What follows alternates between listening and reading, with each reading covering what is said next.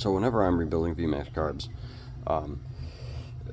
due to, you know, not that I do it a lot, but due to my meticulous nature, people would from time to time show up with VMAX and Magna carburetors to be rebuilt, usually after someone else rebuilt them and they don't work right. You know, the bike still runs like crap or whatever. But whenever I'm doing it, I don't know if you notice, a lot of people don't use these. I've seen, you know, just from what I've seen, I can't speak for everybody. It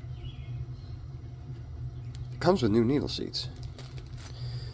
Now, if you've ever taken one of these apart, and I'll show it to you when I get it apart, I'll make another video, I think. But the needle seats are inserted through the top of these plugs.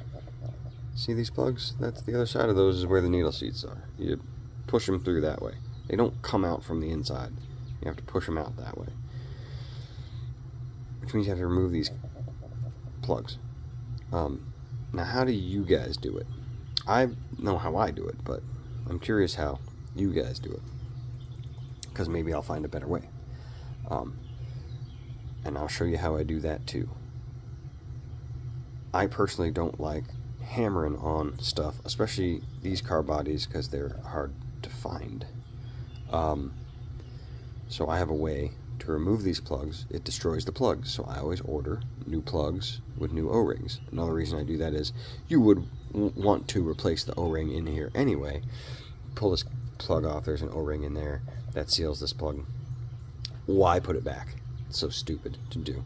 Just like why reuse this fuel line that's old enough to vote, you know, saying like this fuel line could be a bartender. So we're not reusing that.